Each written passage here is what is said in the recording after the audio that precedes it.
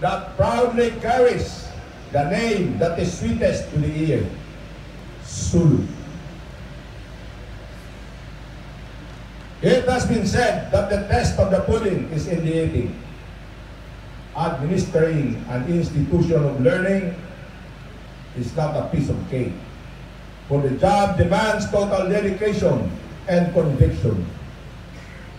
As the test of an institution of learning is the quality of graduates that it produces, the job becomes more demanding and the pressure great.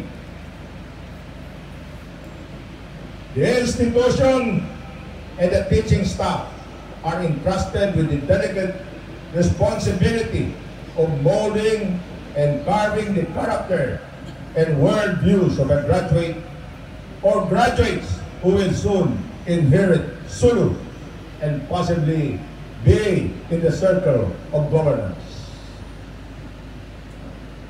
As Governor and Chief Executive of the province, I also relish the thought that I will be entrusting the mantle of overseeing Sulu and fighting for an interest to individuals who may profess deep love to the land, which hosted historical episodes of regional proportion, disappropriate with its geographical size. I do appreciate initiatives from any quarters, like what SSC is doing, leading towards preserving and promoting the Bangsa Sud culture, arts, and traditions which define who we are.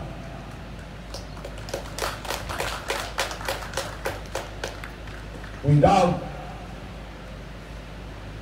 our distinct identity, then we will just be a nobody, meandering, rudderless, and no shores to lay anchor on.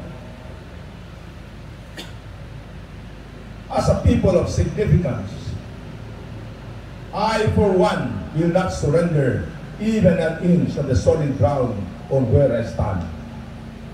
To whoever is harboring vain attempts to disrobe me of my true identity in favor of a name that is alien and foreign and do not do justice to the exploits of my forefathers, I will neither accept to change the name of the sea